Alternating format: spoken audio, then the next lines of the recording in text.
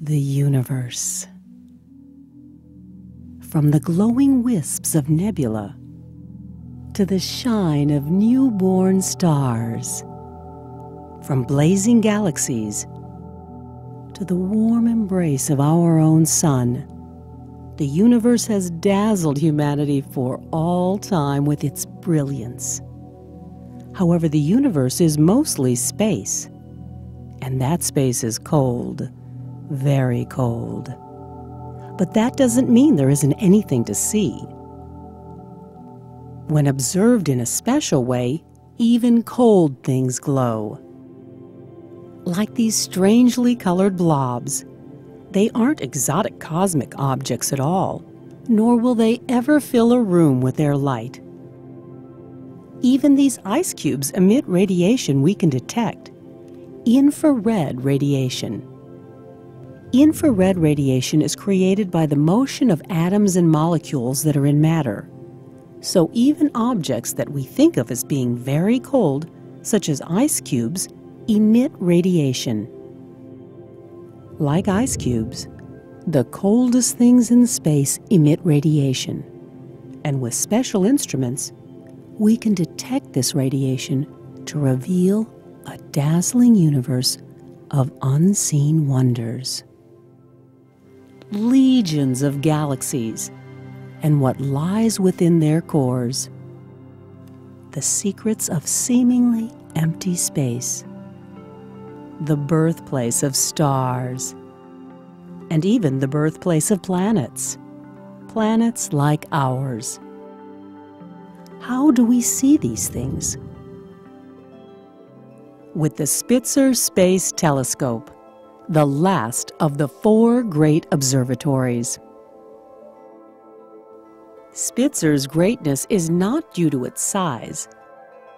With a mirror less than 3 feet across, it is easily dwarfed by the other great observatories, Hubble and Chandra. But despite its modest stature, Spitzer's infrared observations are 1,000 times more sensitive than any ever made. That's because it does its work in the frigid depths of space. Positioned in a unique orbit 1,000,000 miles distant, Spitzer trails the Earth like a lone sentinel, following us as we journey around the Sun. Here, in the deep freeze of space, Spitzer is far from anything that would interfere with its infrared vision. By gazing into the distant reaches of space-time, or perhaps somewhere nearby in our own galaxy, photons are gathered by Spitzer's mirror.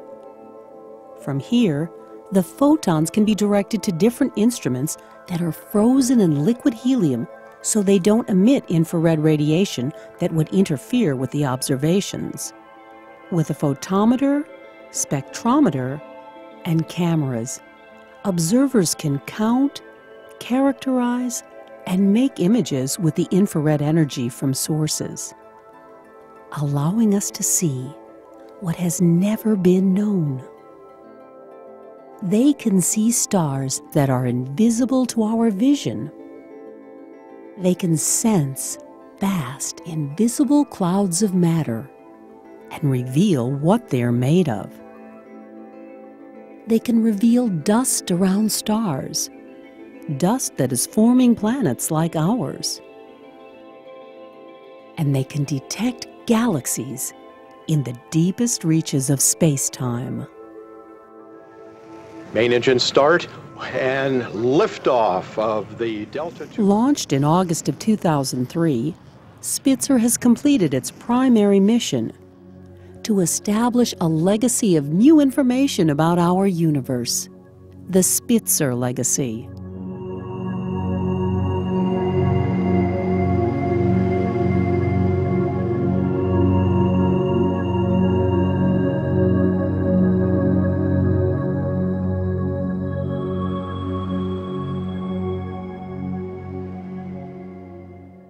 How do stars form? What causes them to form?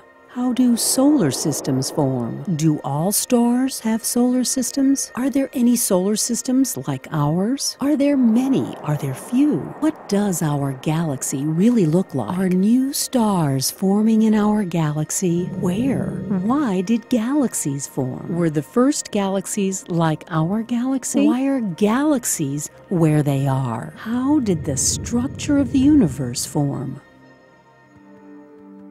These are questions that the Spitzer Legacy Program is designed to address. Using Spitzer's unprecedented infrared vision, 6 programs focused on different aspects to fill gaps in our knowledge. 2 Spitzer Legacy programs were designed to understand the universe on the largest scales. They were GOODS and SWIRE. GOODS stands for the Great Observatory's Origins Deep Survey. The origins part is a reference to our own origins. It's a search for the origins of galaxies and the components in galaxies, the constituent parts of galaxies, dust, gas, stars, how that material collected together and built up and gathered into the units that we call galaxies today. Where did those come from? How did they build up over time? We know what the local universe around us is. We know what our Milky Way is like. We know how massive it is. We know what its stars are like. We have some idea of how old it is. And we would like to know how it got to be that way. We know that the universe didn't always have galaxies like the Milky Way. At one time, it didn't have any galaxies at all. So how did we go from that early era where there was very little to a universe like today where we have big galaxies like the Milky Way? So we're searching for our origins using the great observatories. It's a deep survey, deep meaning both faint and also deep in the universe, to see great distances and far back in time. We can now see galaxies back 90% or more of the way back to the Big Bang, back to the beginning of time, and see some of the youngest and earliest galaxies known. It's like a core sample or an archaeological dig. We're digging down through the universe and seeing earlier and earlier eras by measuring the light from those galaxies at younger and younger times in the universe. People, as long as there have been telescopes, they've been trying to take deep pictures of the sky to see faint objects, to see far away, to see far back in time. So GOODS was inspired to some degree by previous deep survey efforts. The Hubble Deep Field was an effort to use Hubble to take the deepest image of the sky ever that had been taken at optical wavelengths. Many people have seen this image. This was done in 1996 and has become sort of an icon of astronomy, this deep field image of distant galaxies. The problem with a deep survey is that you usually only cover a very small region on the sky. Our goals in a survey like this are to understand everything about galaxy evolution, about how galaxies developed and evolved over time. But it's like trying to do the demographics of a population from studying just one city block somewhere, a very small sample to work with. And you really don't know if you had gone from Baltimore, studied a city block, and gone to Coral Gables, Florida, and studied another block, whether you'd get the same answer. So you really would like to have a comparison sample by looking somewhere else. The other really important aspect was that the Hubble Deep Field was an optical survey. The images that you see in the Hubble Deep Field of these distant galaxies are fascinating. They tell you about the structure of galaxies. They tell you about how they've grown with time and how their shapes have changed. But it's not the whole story. There's a much broader story out there that can be learned by studying energy coming out at other wavelengths. So with GOODS, what we wanted to do was to first expand the scale of a deep field survey, to use 2 fields, have larger fields than the old Hubble Deep Field survey, and infrared light with a telescope like Spitzer. Spitzer gave us really the opportunity to kick off a much more comprehensive deep field survey that would give us a better overall picture of how galaxies formed and evolved. Because GOODS is a deep survey, it's really focused on the most distant objects. You can't learn everything from a deep survey. You also need wide, shallower surveys. There are Spitzer legacy programs like the SWIRE project being done with Spitzer that cover wider areas of the sky. GOODS is a deep survey, just as the Hubble Deep Field was a deep survey. So we're interested in the most distant galaxies.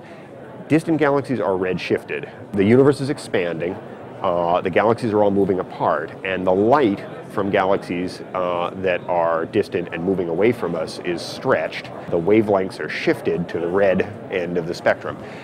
When we look at an image like the original Hubble Deep Field, the Hubble image of those distant galaxies, most of the light we're seeing is, even though it's an optical photograph, an optical picture, most of that light isn't optical light at all. It's ultraviolet light that has been redshifted into the wavelengths that the Hubble optical cameras observe. What ultraviolet light tells us is about the hot young stars in galaxies. The stars that have just formed very recently, they're very hot temperatures, they have put out a lot of blue and ultraviolet light. So it's telling us about the recent star formation in galaxies. That's of course interesting, but it doesn't tell us about the past history of that galaxy. The older, cooler stars that actually make up most of the mass, those you don't see in that blue light. Those have red, cooler spectra that the light is out at longer wavelengths. To see that light, that has all been shifted out to infrared wavelengths, out of the optical window, and we need a telescope that works at those longer wavelengths in order to see those. And before Spitzer, there was really no facility that could see the light from the stars that dominate the mass of galaxies at these early times in the universe. There was really just no way to do it. From the ground, you can't see faint enough. The sky is too bright. You just can't see these galaxies. There's just no way. And no previous space mission had the capacity to do a deep survey like this. So Spitzer is giving us a chance to see, essentially to weigh distant galaxies, to measure the mass of stars in those galaxies by observing the light at wavelengths where the stars that contribute most to that mass radiate. That's one of the two major things. The other aspect that Spitzer allows us to study is the energy emitted by stars that are newly formed or by giant black holes inside those galaxies, what we call active galactic nuclei, the giant black holes that we now believe live at the center of most galaxies. The thing is, a lot of that energy gets absorbed by dust, whether it's from star formation or from these black holes. And it would be coming out at shorter wavelengths, ultraviolet wavelengths, but the gas and dust in these galaxies absorbs that light. And where does it come out? It has to come out somewhere. It comes out again re-radiated at these cooler temperatures and longer wavelengths, where Spitzer is the instrument of choice to observe it. And what we see is a process by which the galaxies were much smaller and much less massive at those early times, and they get more massive with time. So somehow we're trying to understand that process by which the galaxies have built up their material, built up their mass over the history of the universe. The SWIRE survey addresses what is perhaps the biggest story of Spitzer's first legacy missions. This infrared image made by the SWIRE survey contains over 500,000 brilliant gleaming sources. It covers more area than 36 full moons. In astronomical terms, a gigantic swath of sky. Yet this image is only one of 6 fields that together cover an area larger than 250 full moons. Look closer, and the enormity of this single image becomes apparent. Vast numbers of what first appear to be pinpoints of light are not what they seem. The pinpoints are entire galaxies, seemingly innumerable. By virtue of this wide coverage, SWIRE is helping to piece together one of the biggest subjects in astronomy: the large-scale structure of the universe, and how galaxies evolved within that structure. This image covers the same area as the SWIRE image, but it looks much different. It is a simulation of structure in the universe, showing the distribution of matter that makes stars and galaxies. With the information that SWIRE is providing, astronomers hope to put the two pictures together and finally understand a true picture of cosmic structure and how galaxies evolved within it. SWIRE looked at 6 separate fields on the sky, that is 6 separate directions at high galactic latitudes. And the reason for that is that we wanted to look out of the plane of the galaxy. And since we're sitting in the plane of the galaxy, we're sitting in the middle of a lot of interstellar material which blocks our view of the extragalactic sky. So we looked up above the plane of the galaxy and out through the higher regions where there's very little interstellar material between us and the external galaxies. And we picked 6 fields around the sky that have exceptionally low amounts of interstellar material between us and them. And all told, we observed about 50 square degrees, and that's about equivalent to the area covered by about 250 full moons. We used the 2 instruments that have imaging arrays. That is, we basically just took images of the sky in all of the bands available to those 2 different instruments. The 2 instruments are the infrared array camera, which works in the shorter wavelength bands, and then the other instrument that works in the longer wavelength region is called MIPS, the multiband imaging photometer, which has 3 wavelength regions, and we observed in all 3 of those as well for a total of 7 bands. So we wanted to use all of those 7 wavelength regions because each one is sensitive to different emission mechanisms from the galaxies that we're looking for. At the shorter wavelengths, we can see chiefly the light from the stars themselves, the starlight, and they shine most brightly in the shorter wavelength bands that the infrared array camera is sensitive to. And in addition, we wanted to, at the same time, in the same regions of sky, detect the light from the interstellar material that lies between the stars. And it chiefly emits at longer wavelengths, and so we wanted the longer wavelength camera to image the sky at the same time. The primary goal for SWIRE is to understand galaxy evolution, and we decided we needed to look at large fields because we wanted to look at the evolution of different types of galaxies together in the same volume of space. We didn't want to zoom in on one kind of galaxy over here and a different kind of galaxy over there. And in particular, we wanted to trace those galaxies over the cosmic web. The cosmic web is the filaments and clusters and voids, the patterns of galaxies as we find them in the universe. They've been mapped very well in the local universe, but not so well in the distant universe at all. And so by taking SWIRE and looking deep into the universe in large patches of sky, we could actually see how things are forming at moderate distances away from the Earth. One of the key issues is that we don't understand the relationship between the cold dark matter that we suspect lies out there tracing the major structures in space and the way that the galaxies have formed within the concentrations of this dark matter. Now, cold dark matter is one of the strangest concepts we actually have. If you look up at the night sky, you see the stars shining brightly and you think the universe is dominated by these wonderful points of light, and then the galaxies that are agglomerations of stars which shine brightly. But in fact, to our astonishment, we learned that only about 4% of the matter in the entire universe is actually visible, whether through the naked eye or the telescope. And in fact, astronomers believe that about 20% of the rest of the matter in the universe is what we call this cold dark matter, and it dominates the gravitational behavior of what we see, the galaxies, the light elements. And so we can look for the galaxies and we can trace out their structures on the sky, and that's what we're trying to do with SWIRE.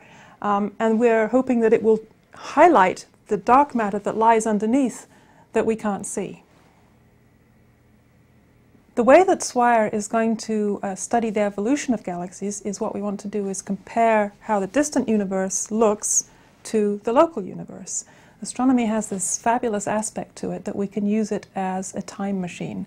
Because light takes a finite amount of time to travel, the further away an object is, the further back in time you're actually looking back to see it at. And so if we just look across the solar system, we're looking at the distance of a few light hours. But if we look outside to the Andromeda Nebula, which is our nearest neighbor large spiral galaxy, that's about 2 million years. So we're seeing Andromeda as it was 2 million years ago. Now, if we just keep on looking further and further away back into the past of the universe, we can see how galaxies actually appeared a long time ago. We just look further away and there it is. And so SWIRE is looking back large distances, a range of distances, up to several billion light years ago, just by looking far enough away into our deep field images to see the galaxies how they looked before. So we will measure how they appeared in the past, and then we will compare them to objects that we know and love in our local universe. For example, a beautiful spiral galaxy such as the Whirlpool, we can look in detail at it in the local universe and then look back at some distant examples and try to see how its predecessors might have looked far back in the past. Again, another example in the local universe, we might look at the beautiful active radio galaxy Centaurus A, which we can see in glorious detail locally, and then look back to see what kind of objects were like it or might have evolved into it in the distant universe by using this wonderful light travel time machine. SWIRE has an interesting technique for identifying different kinds of galaxies in the distant universe and comparing them to the local universe. In fact, it's a technique that Spitzer as a whole uses and in fact was partly designed to do. Now, different kinds of galaxies emit in different proportions in the different wavelength regions that Spitzer can observe with. So in the shorter wavelength instrument, the IRAC camera has 4 bands which are very sensitive to the light from old stars, and that's true both in the local universe and in the distant universe, whereas the MIPS instrument, the longer wavelength one, is sensitive to the re-radiated light from dust. That is, when stars are mixed with interstellar material, they can heat up the dust, and then that dust emits light. And we can see that idea by looking at what we call the spectral energy distribution of a galaxy. So on this plot here, what we're looking at is along the bottom axis we have the wavelength range going all the way from optical wavelengths here out into the very far infrared over here. If we look first in this top panel up here, we have a star-forming galaxy, and the black line shows the spectral energy distribution of a well-known local object which has a huge amount of star formation currently going on, but also has the light from the already existing evolved stellar population still very visible, and that's shown here by this bump that we see in the black line. That's actually the emission in the near-infrared wavelength region from the old stars that exist that dominate the starlight of the galaxy. And then in addition we have this excess of emission here, very strong and bright component. This is actually produced by the interstellar material which is being heated up by young stars as they form in clouds of gas and dust. Down here in the bottom 2 panels we have some very different objects. These are active galaxies, or quasars, where there's a massive black hole embedded in the object, and in fact the light from this quasar is so bright it's completely overwhelming any light from stars. Now there's another class of galaxy that we are looking at with SWIRE that's important to recognize, and it can also be determined from the general shape of its spectral energy distribution, such as those we've just been looking at, is an elliptical galaxy. And it differs from the 2 that I've shown you in that it does not have much radiation at all in the longer wavelength bands. The energy just keeps on falling off and into the infrared because there is essentially not much interstellar material in these objects and no ongoing star formation, so we just see the old stellar light.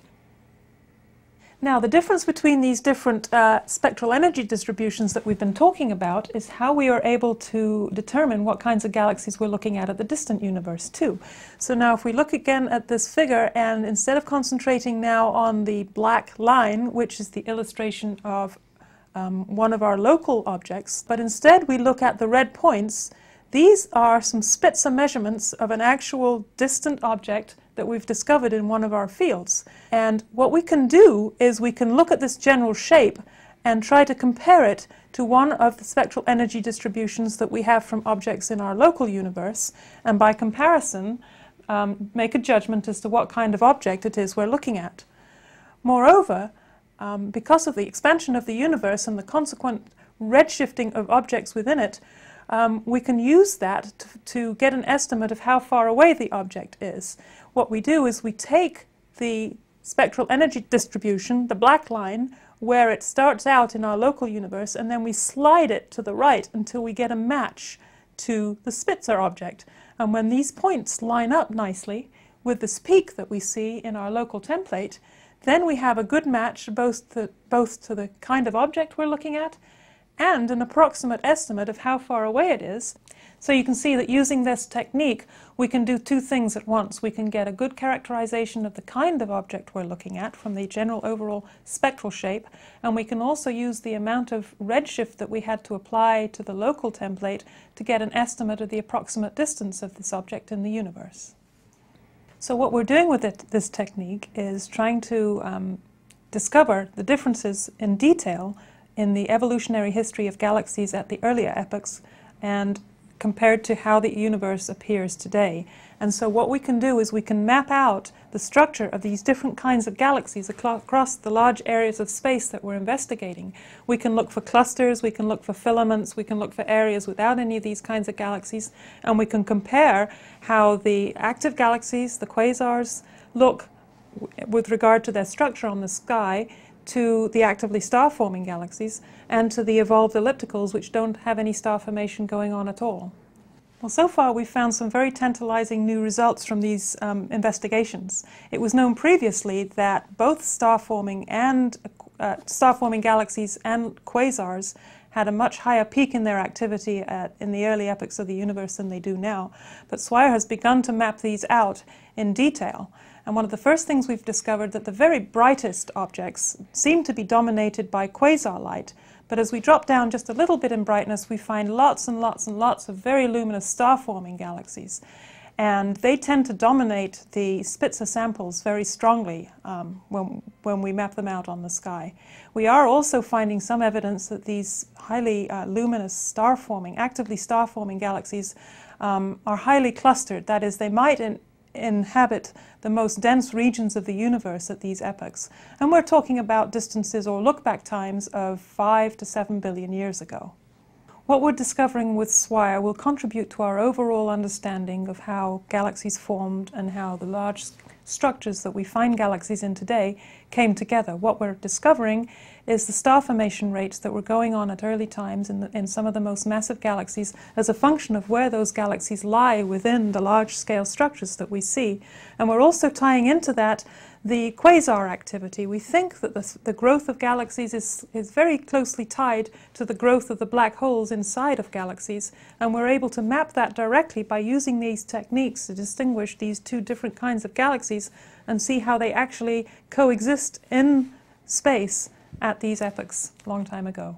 So the ultimate goal of SWIRE is to be able to map these structures out on the sky, delineated by the different galaxy types, and not only in 2 dimensions, that is a map on the sky of filaments and clusters and voids, but in 3 dimensions. And so we'll have a volume of the sky at these moderate to distant distances in the universe where we've actually mapped the distribution of the different types of galaxies. And ultimately, we hope to compare that to what is seen in the local universe in some of the large-scale surveys that have been done in recent years, such as the Sloan Digital Sky Survey, which has actually taken a huge amount of effort to map the entire northern hemisphere of the sky locally.